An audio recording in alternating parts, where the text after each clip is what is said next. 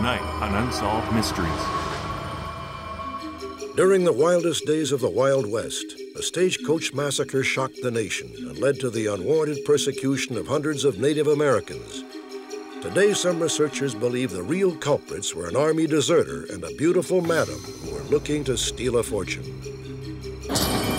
After 6 years in the minors, Tony Marabella's baseball career was going nowhere fast. Then Tony was stricken by a mysterious seizure and an acute case of amnesia, which inexplicably made him a better ball player than ever. Mesquite, Nevada, 1994.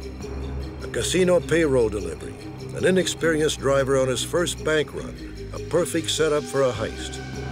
Police believe it may have been an inside job, and no one is above suspicion, not even the victims. In Webster, Texas, a 58-year-old woman was gunned down in a dark, deserted parking lot. Now her daughter is locked in a heated dispute with the man she believes is the prime suspect. Join me for these intriguing cases and more. Perhaps you may be able to help solve a mystery.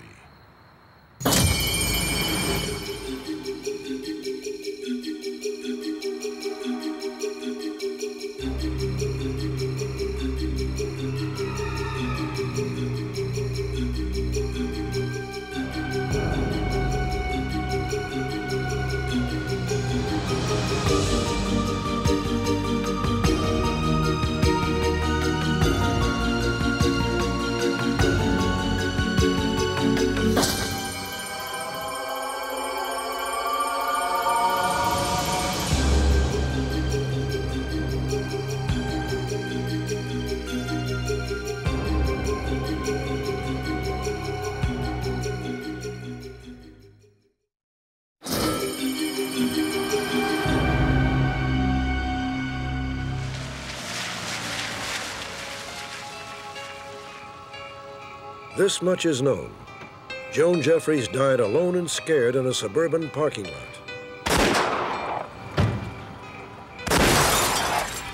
The killer shot Joan twice in the head at close range. Her car coasted on its own. Again, the killer fired twice. Both slugs pierced Joan's heart.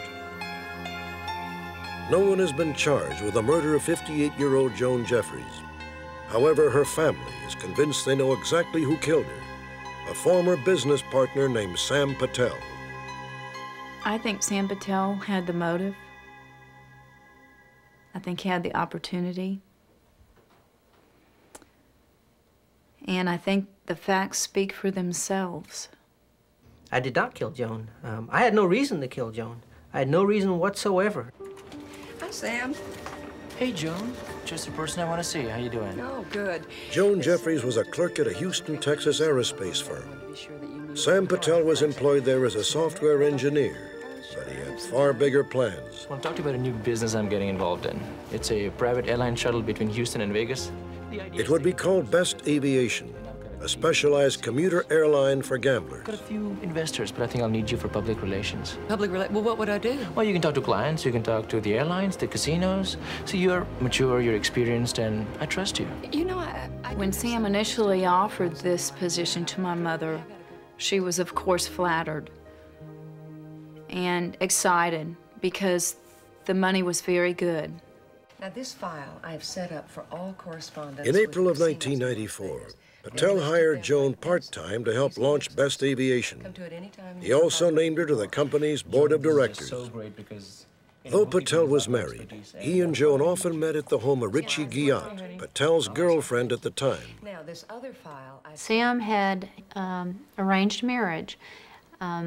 He had told me that he could not get a divorce, and so we lived as boyfriend and girlfriend. Thank you. If you guys need anything, I'll be upstairs. I'll holler. Thanks. And Joan, look what I got for you. A brand new laptop for your bookkeeping. Patel told Joan that overseas investors would fund Best Aviation in the coming months. It has only one. Meanwhile, a top priority was obtaining life insurance on the company's key people. Joan herself was insured for $250,000. The initial idea was presented from the investor group because they wanted assurances that if something happened to one of the key people in the organization, that the company could function and that they would recover their investment. I know what she does for a living, and basically she's a secretary, and I can't see that as a key point person. It just didn't, nothing sounded right about that, so. Sam Patel had agreed to pay Joan a monthly salary, but between April and November of 1994, she received only one check. It bounced. Kelly Walker claims that by the beginning of November, her mother had had enough of Best Aviation and Sam Patel. Sam, I want out. Why, Joan? Because there's no money, Sam. Look, there's money now. When confronted, he became defensive and offended, Just be honest with and that scared her. And it also proved to her that something is wrong. Just want out now. I understand. You're upset. I know you're upset. Joan never approached me and said that she wanted to leave the business. There was a time when she said, hey, look, this isn't working out and I don't like it. She did come up and say that, and the compromise we had come up with was fine, you can continue to be part-time until you feel comfortable, and we'll go out and get somebody else to work part-time also. Okay? All right. Please. All right. By then, Joan's back wages totaled close to $4,000. Kelly says that 2 weeks after the confrontation, Patel showed up at her mother's apartment late at night and unannounced. You'll never believe what he just did. He brought the check. You have it? Well, no, I don't have it. He had to take it out and get it copied, but... She said that It's he just the had to go weirdest get thing. I mean, this certified check Xeroxed, which was odd to her and me. Sam? Hi. Look, Joan, I tried, but I just couldn't find a Xerox machine, and I don't have a car, so I need to use your phone, please. Well, I'm on the... By Kelly's account, Patel's behavior that night turned from merely odd to downright suspicious. Kelly, I've got to go. He was on foot that night. Call me right back. Told my mother he was doing computer time at a company right around the block. And his wife was bringing him a rent-a-car. Kelly says that Patel made no further mention of the check, though he inexplicably presented Joan with some unusual gifts.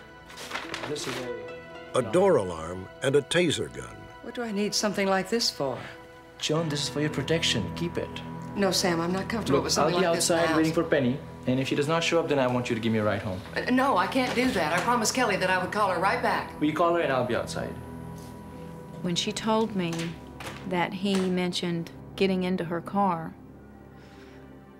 that I think was the firmest I have ever been with my mother, saying over and over, absolutely not. Do not ever let him in your car. Someone at the door. Hold on, Kelly. According to Kelly, Patel came to the door yet a third time. Oh, Kelly, it's Sam. Look, Sam, it's getting late. Go away. Look, I'll see you at work tomorrow. Sam Patel says Kelly Walker is flat out wrong. I had Kelly? never met Joan like that. I had been to her apartment on a couple occasions before, but I never went to 2 weeks in the manner that Kelly had described to the police. Never, ever. In retrospect, when I think about that night, I truly believe it was a trial run. And I think because I was on the phone, Oh, Kelly, it's Sam. and my mother continued to say, Kelly, Sam, it's getting late. it's Go Sam. away. I think it, I'll see you at I stopped Leave it me that alone. night. 2 weeks later, after a business dinner with Sam Patel, Joan Jeffries was murdered. I'm meeting someone here. Oh, there he is right there. Kelly says that her mother was supposed to meet with both Patel and his wife Penny. Joan expected a check for back wages. She intended to hand over the company files and sever her ties with Best Aviation. All right. So, how are you doing? Fine. Where's Penny? I thought Penny was supposed to be Yeah, here I'm tonight. sorry she didn't show up because she had to work late, but I'm here. I advised her not to go. You can do this at work. And she thought, well, it'll be okay. It'll be in a public place. I'll have another... Sam Patel insists that Joan had no plans to quit. I asked Joan to meet with me, and I told her we'll meet. I can give you the check, you can give me files, we can arrange for our meeting with the investor group for you to be there. And that was the purpose of the meeting. Good, it's all there. Great, just what I need for the meeting. Good, yes, it's all there. And guess what I have for you? I've got you your check. Is it good? It will be in a few days.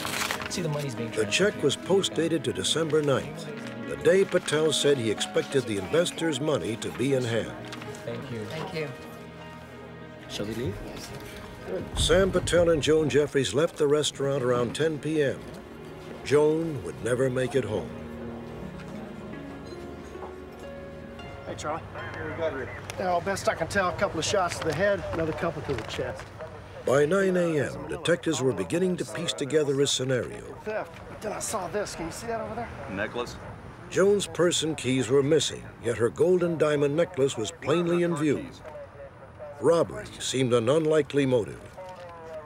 Because of the multiple gunshot wounds to the body, it would make you normally think that the person was angered or it was an overkill type situation, which again would indicate that the offender is known to the victim or had a grudge or something of that nature. I talked to the detective and I said, well, you know, I know Joan and I was with her last night. And he asked if I wouldn't mind coming in, and I was, you know, I decided just to go ahead and go in. There was no reason for me not to talk to them. Could you account for your whereabouts right after leaving the restaurant? What happened? What were your actions? Yeah, we walked out in the parking lot. I spoke to her for 15, 20 minutes in the parking lot. I walked to her car. She went home, and I went to my girlfriend's house. Now, at any time, were you in her car? No, sir, I was never in a car. Are you sure about that? Yes, sir, I'm positive. I've never been in a car, and I was not in the car last night. And the first interview that we had with Sam Patel, he told us that he had not been in Joan Jeffries' car. Later, in a second interview, he changed his story and said that he had, in fact, been in Joan's car and that we would find evidence of such in her car. Now, can you account for your movements after leaving the restaurant? Yes, when I went to my girlfriend's house, I rode the bicycle for a few minutes. You rode the bicycle? Yeah, around cul-de-sac for a few minutes. I guess your girlfriend will back you up on that. She sure can. What's her name? I opened the door, and Sam was there with a shirt wrapped around his neck. And I said, you know, what are you doing without your shirt on? You know, it's cold out there, you're gonna catch a cold. And he said, I've been riding my bicycle. I was hot, you know, I hadn't ridden a bike, I hadn't done any exercise in months and months. And, you know, I was going into the house. I took my shirt off, and I had it over me, and I was walking into the house. And that shirt has never been found. I think it's a very crucial piece of evidence because he would have had to reach across Joan to take the keys out, and that shirt would have had a smear of blood all up the arm. There's no blood stains on it. I have it in my closet. And if whoever wants it, if the Webster Police Department would send me a real nice note saying, please, could we have the shirt, I would be glad to hand over the shirt to them. Investigators say their attempts to obtain the shirt have been unsuccessful. However, early on, they did believe that other evidence could link Patel to the crime scene. I hate to do this to you, buddy, but we got some vomit here that needs to be claimed for evidence. Subsequent analysis revealed the contents, precisely what Sam Patel had consumed during his dinner with Joan. Hey, Charlie, come see what we got. It was lowly evidence, but it promised to break the case wide open if DNA could be extracted from the specimen and if the DNA matched Sam Patel's. But in the end, the lab failed to retrieve any DNA. Though the evidence is inconclusive, Joan's family has no doubts. I think Sam is responsible for the murder of my mother because he had a key man life insurance policy out on her life for $250,000.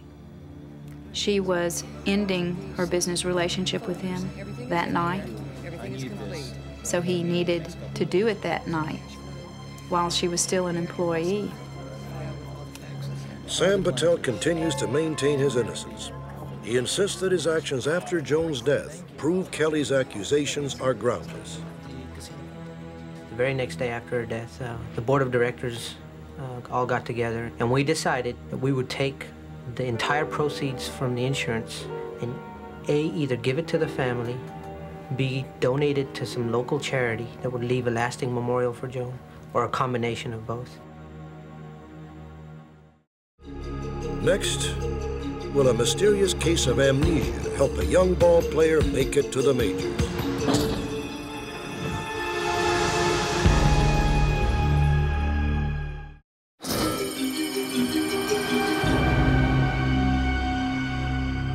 As soon as I got home and everybody started telling me, this is your house, and this is where you sleep, this is your brother. I couldn't remember my brothers and sisters. My grandfather lives with us, I couldn't remember him, and kind of disturbed me, so I didn't feel real comfortable at my own house. That's when I started getting scared. Last season, 22-year-old Tony Marabella played third base for the Harrisburg Senators, a Double-A team in the Montreal Expos farm system. He bats left, throws right, and has good speed on the base paths. He also has an extraordinary story to tell.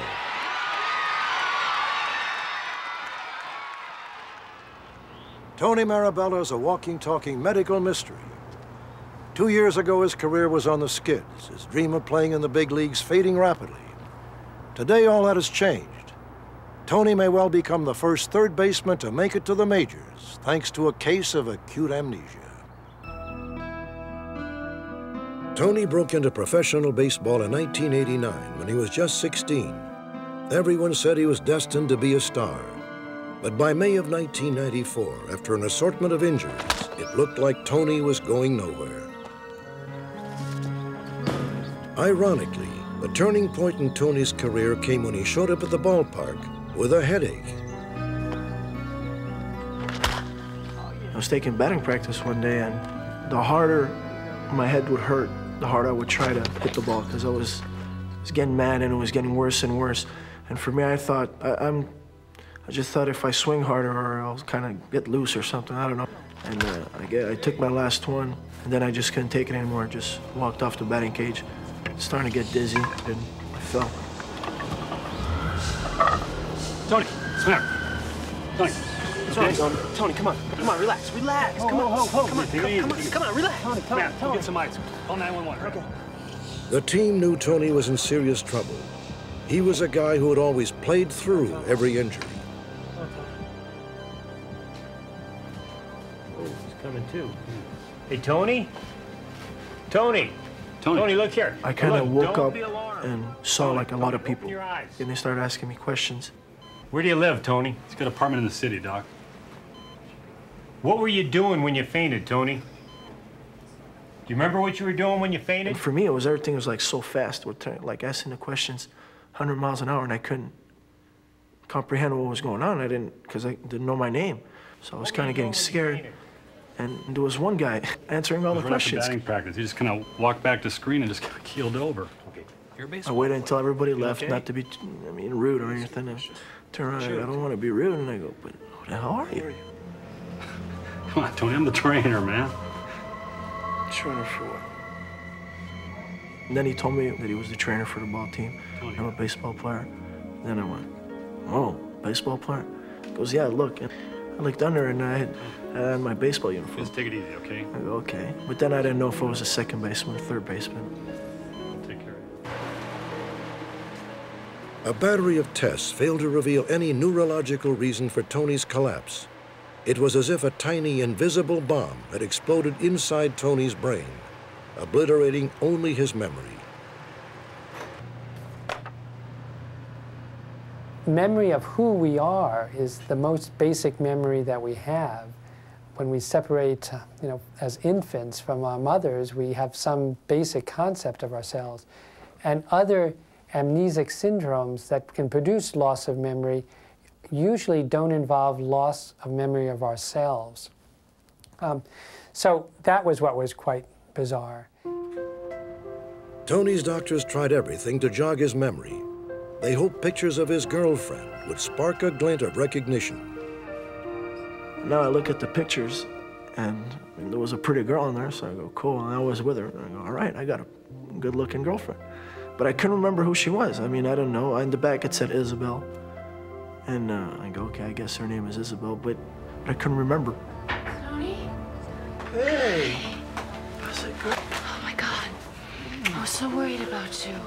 When Isabel came to visit, Tony pretended to know her. I'm okay. How are you doing? It was like a brand new girlfriend. It's like a blind date. Oh, thank you. They look like the ones from my garden. Your garden? Yeah, the one you helped me plant? Oh, yeah, okay, I remember that. Yeah. So, see, I did that a lot, though. Not that I lied to a lot of people, but I said I remembered stuff. I'd go off the blank, they'd ask me questions. Hey, do you remember this when this happened? And I'd answer, yeah. Just not to have any more questions about it. So that's what I kind of did to her. When no physiological basis was found for Tony's blackout and subsequent amnesia, he and his doctors began searching for another cause. Perhaps Tony's problem stemmed from the stress and frustration of a failing baseball career. He's in a very competitive situation trying to make it as a pro player. He apparently was not getting much sleep. He was away from home. He's a young guy that was sort of isolated. And it's possible that things sort of came crashing down on him. And literally he collapsed. After a 3-month layoff, Tony returned to the ball field. It was a best possible therapy. Being around his old teammates suddenly began to trigger his memories. Hey, remember the pitch before that? Right before I hit the home run. Up and in. And when it was started that brawl, almost did. Completely, you remember that? Oh, yeah, remember. And it kind of just, I just jumped. I goes, oh yeah, remember when this happened? And without knowing what I just, and then I realized, hey, remember that? And I remembered the whole thing. Drill it to second base. At the ninth inning. Yeah. It was a beginning of what would become a complete recovery. Incredibly, Tony soon found that his bout with amnesia had one miraculous side effect. He was now playing the best ball of his life. Baseball was so fun. I mean, I would run hard, play dive everywhere, just play like a little kid. When the game was over, I'd go home, wouldn't even think about it, because for me it was fun. And that's when my game got better, and it just kept getting better and better, because my outlook on baseball and life in general was just so much better than it was before. While there is still no scientific explanation for Tony's amnesia, its effect upon his play is indisputable. A career .250 hitter, Tony began batting at a near .400 clip upon his return.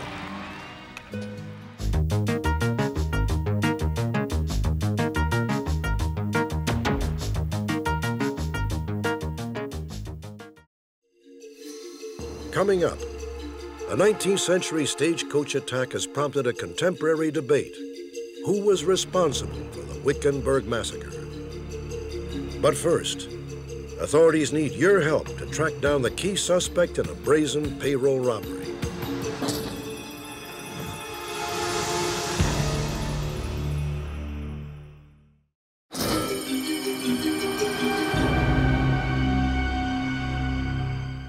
I didn't think that he was going to leave any witnesses. I really didn't. And he had the perfect opportunity to kill us and leave us. This man, whom we will call Jim, says he was a victim of an armed robbery in 1994.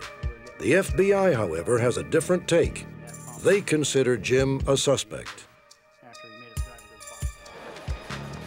For the past 6 years, Jim has worked as a security guard at the Virgin River Casino in Mesquite, Nevada.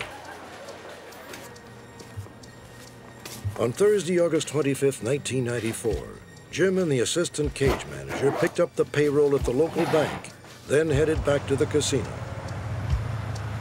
How's the baby doing? He's doing good. He's sleeping through the night. I've only had 2 bad nights so far. Oh, well, that's good, that's good. Don't make any sudden moves! Hey. Shut up! Don't say nothing! Don't turn around! Wait a minute! You make any moves and I'm gonna kill this girl next to you. No, calm down. Just shut up! Don't turn around or I'll kill you, I said. Look straight ahead. All right, all right. I looked looking back to the rearview mirror to see, what was going on back there. And so I couldn't see a whole lot, but he did know that I looked back there, and he said if I did that again, he was gonna blow her brains out right then.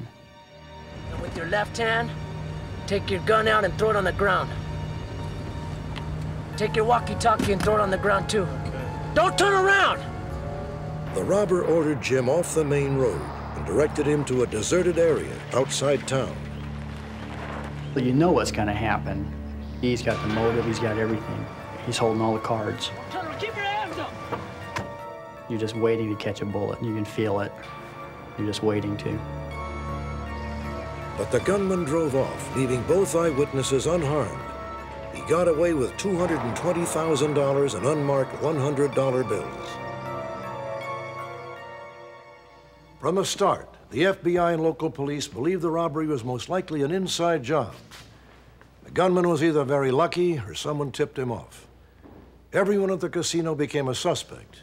Not surprisingly, Jim and the assistant cage manager were at the top of the list. Investigators soon discovered that the day of the robbery was marked by a series of atypical circumstances. First, the cage manager and the security chief who ordinarily handled the bank runs were gone. Second, the assistant cage manager decided to make the bank run 2 hours early. Third, Jim had never before been assigned payroll duty. Finally, the casino hospitality van driven to the bank was not commonly used for payroll runs. So the question came up, how was the robber going to be so sure that this was going to be the day that that van was going to make that run? Too much coincidence. Too many times, too many things fell into place. Too many things happened right in this thing. Somebody, in my opinion, gave him some information. We still had inconsistencies with both of the accounts of the teller and the security officer. Things that just didn't make sense. He even asked me at one time, why didn't you slam on the brakes on the vehicle? It's a big van. You know, they don't lock up like they do in the movies. You don't click your radio on like they do in the movies and everything goes smooth and everybody hears where you're at and what's going on. Don't talk. There was no way I could reach over and key that mic without him knowing about it. Every time that he saw me trying to get a description of him, he would tell me, said he was going to kill us if I did that again, and I didn't want to take that chance. An hour after the robbery, police located the van, abandoned about a mile south of the spot where the gunman had dumped Jim and the assistant cage manager. Jim's gun and radio were missing. Police took plaster casts of footprints and tire prints that indicated the robber had walked from the van to another vehicle and driven away. Despite a thorough investigation, the authorities could not link casino insiders to the robbery. The case stalled. Then the police got lucky. About a month and a half after the crime, the Mesquite police were following a simple domestic dispute call in Mesquite, Nevada. There was a gun involved in the dispute, and it turned out that that gun was, in fact, the security officer's weapon that was stolen during the robbery. The man in the domestic dispute was ruled out as a robbery suspect. The FBI turned to the man who had sold him the gun, Luis Ochoa, the owner of a local pizza parlor. He was nervous and defensive from the very beginning. Mr. Ochoa, would it be okay if we go inside and have a talk? Here. Actually, it's okay. We can talk out here. He didn't want us to come in the pizza shop. We found that a little bit odd. He immediately set our alerts off that he didn't want us to be there and he really didn't want to talk to us. I didn't sell anybody any gun. I don't know nothing about any guns. I don't know nothing about the robbery. I'm in the pizza business, guys. I'm not in the gun business. It was probably a great stroke of luck for us that he kept us outside because we were standing by the pickup truck. We're here doing our investigation. During the month and a half after this robbery, I sat and I looked at this plaster casting of a tire print until my eyes were gonna fall out. I knew what the tire print looked like. I looked down at the tires on his truck and they matched. The FBI obtained search warrants. In Ochoa's house, they found $5,000 and $100 bills tucked in the toe of a cowboy boot. Bring me an evidence bag. In Ochoa's truck, they found a bullet, the same kind used in Jim's gun. As the searches were going on, Mr. Ochoa was in fact with an attorney, and they were making arrangements to come and meet with myself to discuss Mr. Ochoa's involvement in the case and possibly his accomplices. things were starting to unravel very quickly for him. And I think at that point, Luis decided it was time to get out of Dodge. His attorney got word to us that Mr. Ochoa had left his office on a break and had never returned. He was unaware of his whereabouts, and from that point on, we don't know where he is.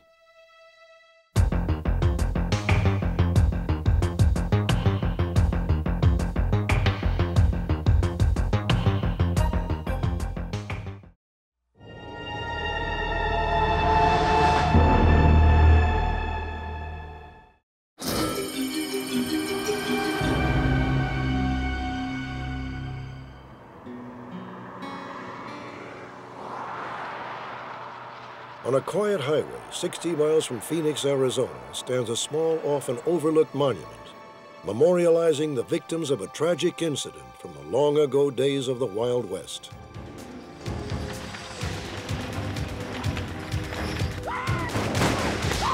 Apaches!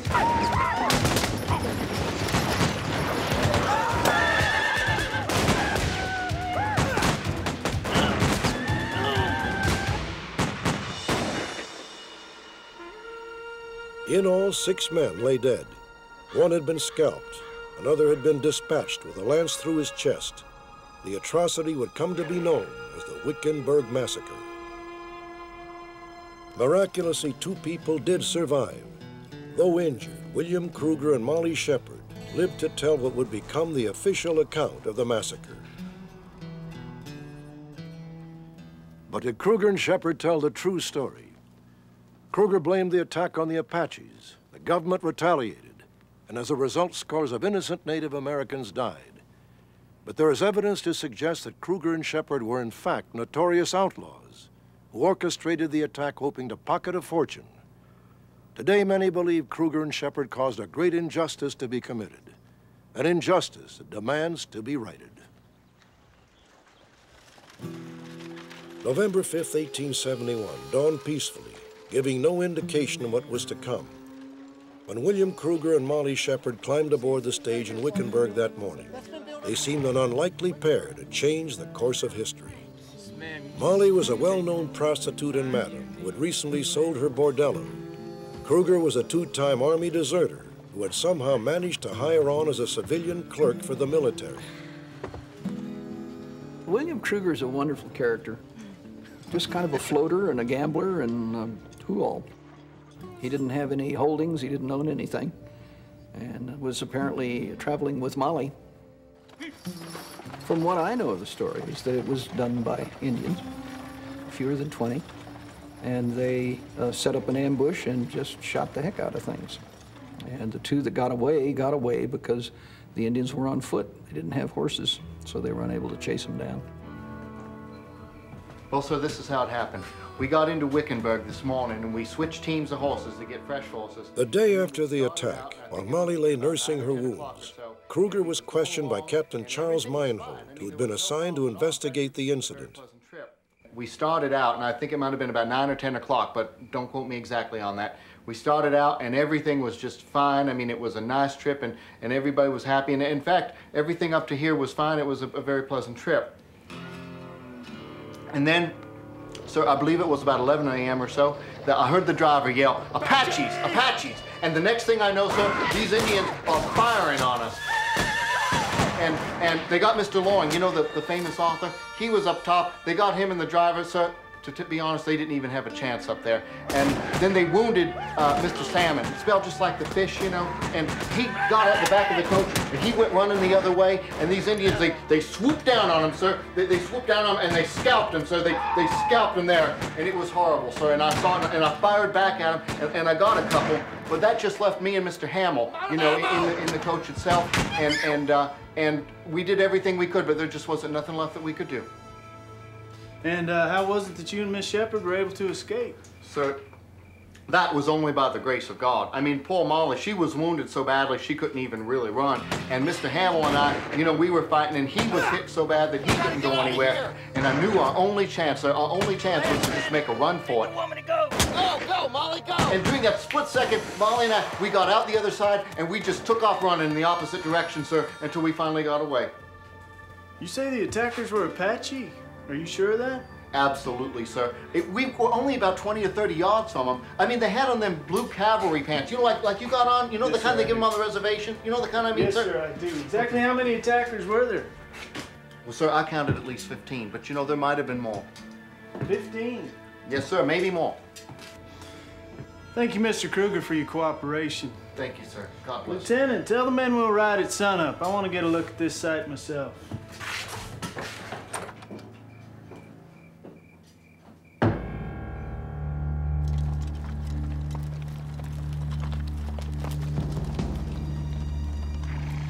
Scout, check the area for track.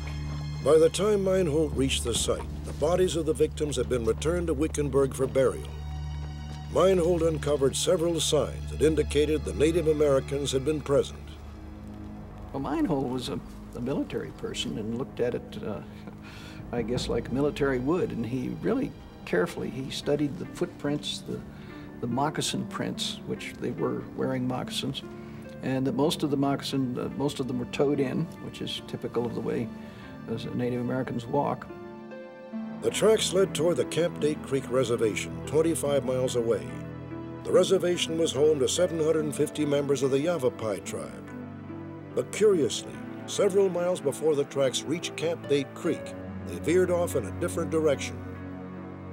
This, to me, would indicate possibly a non-Native American group that is heading towards Camp Date Creek to make it look like the perpetrators are heading back to the military reservation. The Yavapai, who are often misidentified as Apaches, were a largely peaceful people. Many worked as laborers and scouts for the settlers. To those who knew them, it seemed inconceivable that the Yavapai would have attacked the stagecoach. It was impossible. It would have been the most bizarre Indian massacre, Native American massacre that ever occurred. There were only 6 occasions throughout the entire western frontier when American Indians actually, Native Americans attacked stagecoach. If this was a Native American attack, we would find that the livestock certainly would have been missing. We would have found that the ammunition and the weapons certainly would have been missing. And we would also found that any of the blankets would have been taken. But in this particular case, none of it was touched whatsoever. But the most baffling discrepancy centered on several bags of mail that had been loaded onto the stage at Wickenburg. After the attack, most of the letters in the bags were found intact and undisturbed. However, a number of letters addressed to the Army quartermaster had been opened and their contents carefully reinserted. You know, the mail, going through the mail, this is something that an Indian or Native American would not do, is go through the mail. This certainly, you know, to me would indicate that it was a non-Indian attack. But if it wasn't the Yavapai, who was it? In those days, gold bullion was often transported by stage. According to at least one account, Mexican bandits disguised as Apaches were responsible. Others point to another, more intriguing possibility. Kruger and Shepard masterminded the entire thing. It had to be them. If it was bandits, Mexican bandits, or typical highwaymen, why did they let Kruger and Shepard get away? So these Indians, they're slithering up on us like vipers coming back to the nest. Kruger's account of his escape seemed hard to believe, especially given the condition of his gun. Kruger's gun supposedly hadn't even been fired. He probably had another gun, or he had switched guns with one of those that was killed, which is why he ended up with a gun that hadn't been fired. Jeff Hammond believes that Kruger and Shepard hired the bandits to assist in the heist.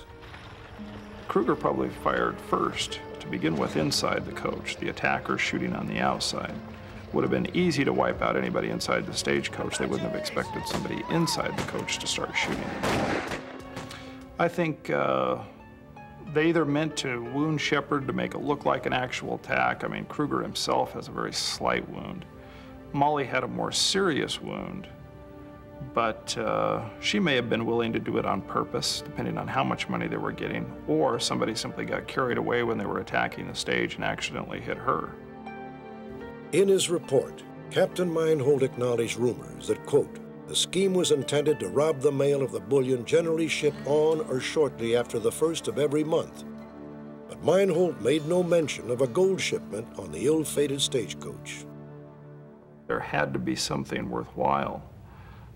Whatever it was something that was privately owned. That was the reason it wasn't officially reported. The person that owned the money that was taken was dead. There was nobody left to be upset about it. Jeff Hammond believes that Kruger hid the loot somewhere near the massacre site, where only he and Molly could find it.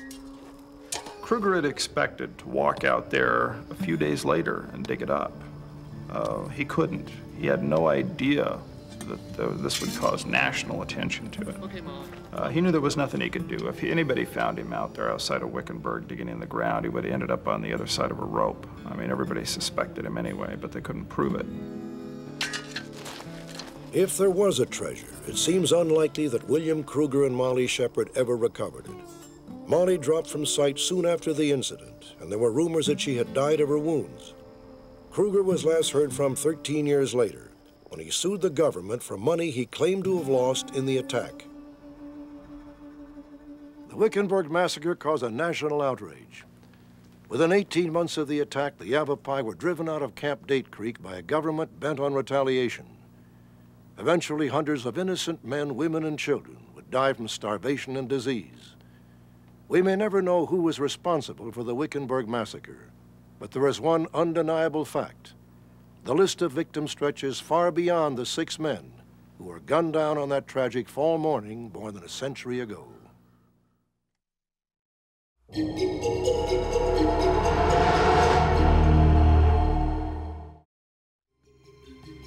Join me next time for another fascinating edition of Unsolved Mysteries.